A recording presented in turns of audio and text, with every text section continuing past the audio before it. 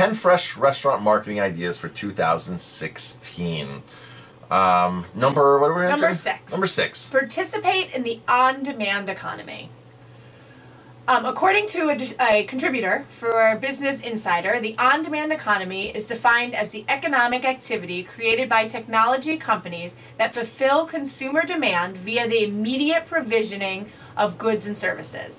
Companies such as Postmates, GrubHub, and Caviar are worth considering because of the ability to extend the existing reach of local restaurants and to have a positive impact on labor allocation toward food delivery and on-demand ordering. There's tons of platforms now, and we don't really use any of these, but I know in like larger cities they use like these New York City, they use this stuff like crazy. People want to go on, order their food, get it delivered, order their food, go pick it up. Like Seamless right now is huge, and it's a way for people to go online, order from multiple restaurants, food, and it gets delivered to them, or you can go pick it up. We actually did we didn't do a seamless order in one of the restaurants in the city last year when we stayed in New York City, and we did do one. We didn't do one. We've done them, but there was one time we didn't do one, and they didn't know to look on their regular system.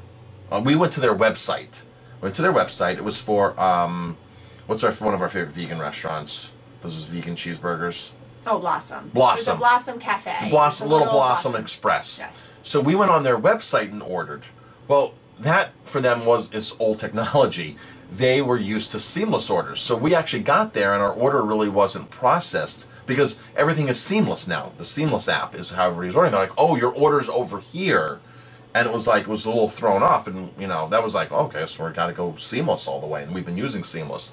So there's a lot of great apps out there to keep connected with your customers and get your product to them quicker.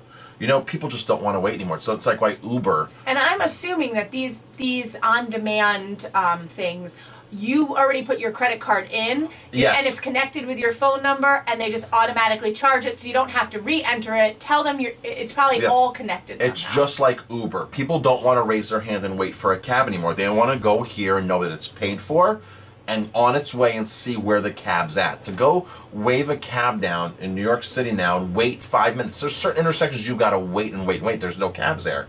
So people just go on Uber and take care of it right there. That's it. People don't want to wait anymore. No. And it's a shame and disgusting almost that we have no patience in our society anymore. No patience. But this is the way technology has brought us to. No patience. I think it's the same way in restaurants. People don't have the patience to sit and eat, and you have to be extremely interactive, and you have to be extremely careful on your brand to make sure that fits, the waiting process. Yeah.